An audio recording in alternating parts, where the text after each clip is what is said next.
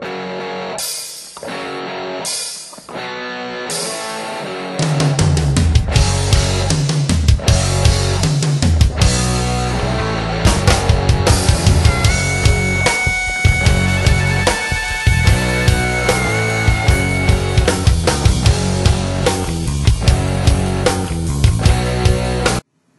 this is Ike from IkesOutdoors.com.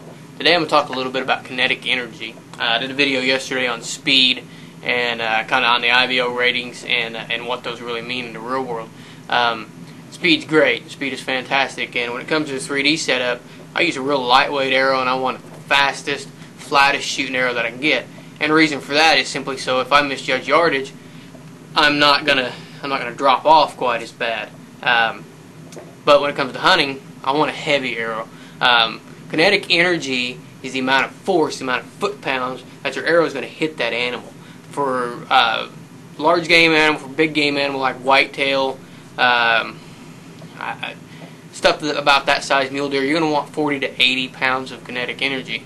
40 to 80 foot-pounds of kinetic energy. For larger game, you're going to want 80 and above. Probably elk, you're going to want 80 above, stuff that size. Definitely if you're going to go out of Africa and hunt, elephants, you're going to want above 100. You're going to want as much as you can get. You can get online. You can do bow speed or kinetic energy calculators. Just Google kinetic energy calculator, and you'll find all kinds of good stuff there. But basically, what it is you want to get your bow as fast as you possibly can, but you want to use the heaviest arrow that you possibly can. And for guys like me, I've got some limitations to that. I've got my bow set up at 60 pounds. I'm using a 385 grain arrow, and I'm putting about 56 foot-pounds of energy, which is enough for whitetail. I shot 3 deer this year, and only on one of them I didn't get a complete pass-through, but hit the bone on this side. On one of them I hit him back here behind the rib, and it actually came out right in front of the shoulder and completely passed through. The one that I hit the bone on, it went through about half the arrow, and he broke it, but I got penetration, got holes on both sides. So you want as much kinetic energy as you possibly can. And like I said, you want to maintain as much bow speed as you possibly can, but you want to be able to shoot the heaviest arrow that you can as well. I shoot a 380 grain arrow, which is really light. Back when I was a kid and there was just aluminums around, everything was heavy. Everything weighed 500 grains or more. So 380 grain arrow is a pretty light arrow. One way I got to explain that is I work in a metal shop, and we got to move. We clamp down steel all the time, and we got to move it. And we do a lot of big, heavy steel. If I'm going to move that steel, I know that I need a bigger hammer. So what I've got here is I've got this hammer. Now, nothing's going to change with my arm.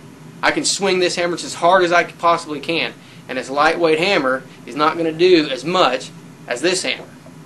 I can take this big, heavy hammer here, which is, I don't know, 16 ouncer, something like that, maybe even heavier than that. But the same arm, same speed, and I'm going to move that steel, or I'm going to move whatever I'm hitting, a lot further with this one. And that's the same way as your arrow. You need to throw that thing as hard, as fast as you possibly can, but you need a big hammer. You want to hit that deer, and you want to knock that deer down. So speed is fantastic, and ideally, every one of us would be shooting a 70-pound bow and have a 30-inch draw, and putting out 80 pounds of kinetic energy or more. But that's not the case. There's some things you can do when it comes to hunting. Like I said, I'm shooting a 380 grain arrow, and that's flying good for me with a 100 grain tip on it. Now I can get higher than that. I can shoot it. I can get up to a 400 grain arrow, and I'll have pretty good success. So there's some things you can do to kind of play with that. But speed is great. Try to keep your speed up as fast as you can. But if you're like me and you have the disadvantage of I only shoot 60 pounds and I got a 27.5-inch draw, so I have that disadvantage when it comes to speed. But keep your speed up. If you can get it up as high as you possibly can, but shoot a heavy arrow. I don't want to shoot a 400 grain arrow or more.